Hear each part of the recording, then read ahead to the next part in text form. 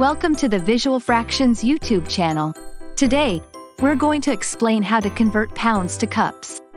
This conversion can be quite useful, especially in the kitchen when you need to measure ingredients for recipes. Let's start with the basics. A pound, often abbreviated as lb, is a unit of weight commonly used in the United States and a few other countries. A cup, represented as c, is a unit of volume often used for measuring ingredients in cooking and baking. Now, here's the key part.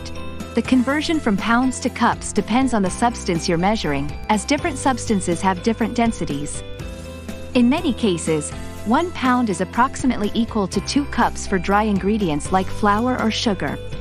To convert pounds to cups, you'll need to know the density of the substance you're working with.